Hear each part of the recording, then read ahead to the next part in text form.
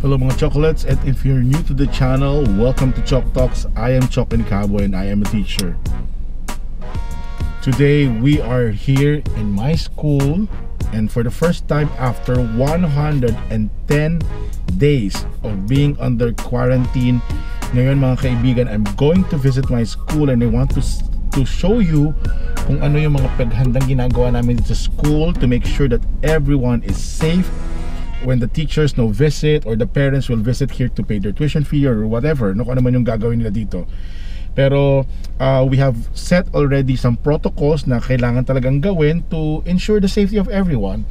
So kanina, di ko alam kung nakita ninyo, pagpasok ng school, yung guard ay tinek yung temperature natin, tapos may mga reminders agad dun sa gate namin.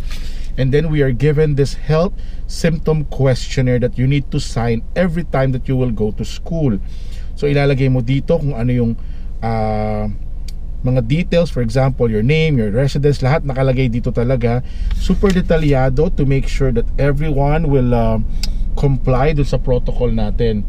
Tapos papakita ko sa inyo pagdating doon sa baba kung ano yung mga makikita natin, no, na pwede kong ma-share sa inyo para masiguradong lahat tayo ay safe. So this is the first time that I'm going back to school dahil meron akong isang assignment na gagawin for our start of the school year and also for the virtual moving up ceremony. So I'm going to meet one teacher, pero as we all say, no, dapat we practice social distancing and maging very careful. So nakamas tayo ngayon at hindi tayo magtatanggal nito hanggat hindi tayo sinasabihan na pwede, dahil hindi talaga pwedeng magtanggal ng maskara.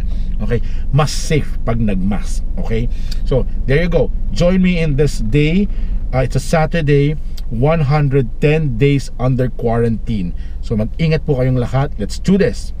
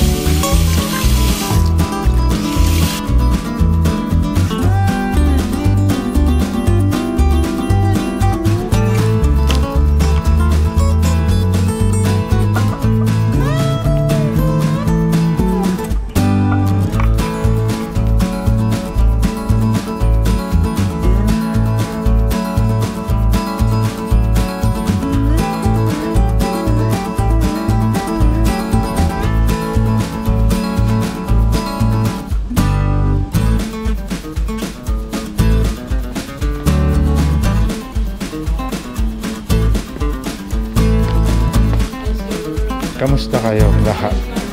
Hi, kamusta kayo lahat? Hello po.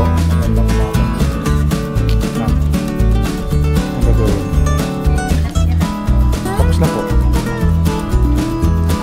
Okay po. Ma'am, faculty po. Ayan, very good. Nandun na rin. Sige po, thank you. Sige po. Uy, na-miss ko po.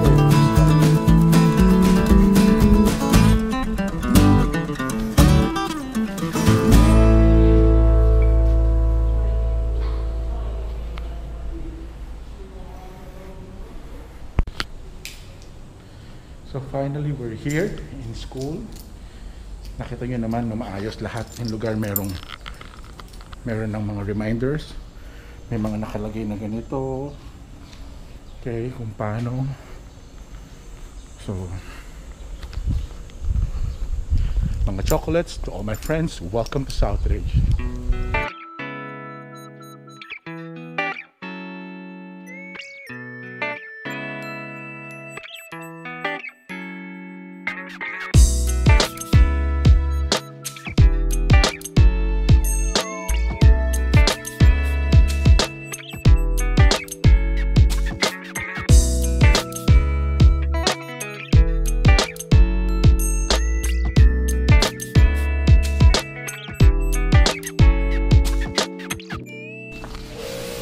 Kamusta kayo? Hi! Kamusta ka? Mag-hi ka naman. Saan pupunta? Kamusta kayo dyan, sir? Hi muna kayo para makita nila. You know?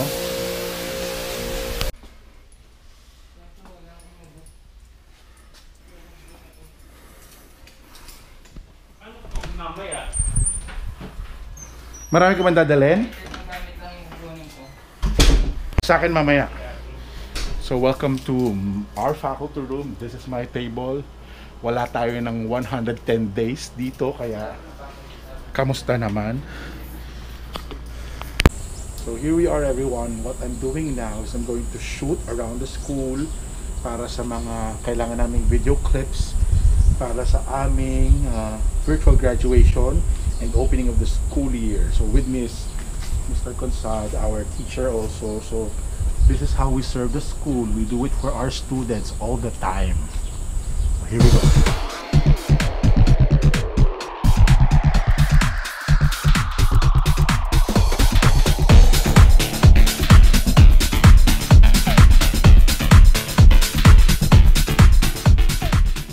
Thank you po ulit sa inyo. Mag-iingat kayo dito. Salamat. So, bati sa mga magulang, sa parents. Ingat kayo lagi. Thank you po. Thank you po. Thank you, sir.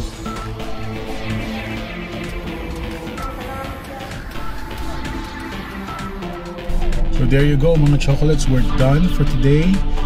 Actually hindi pa, pero I mean we're done dito sa school. As you can see kung ano yung mga ginawa ko. Kumuha ko ng mga gamit. Nag-shoot ako for the school program that we are preparing para sa aming mga estudyante at mga magulang. And now I'm on my way to Festival Mall to get some stuff for my wife. Tingnan natin ang ball kung ano yung tsura, pero it's going to be a separate vlog siguro. And then I'll go to Landers and meet Sir Alan to give his mass and Rex.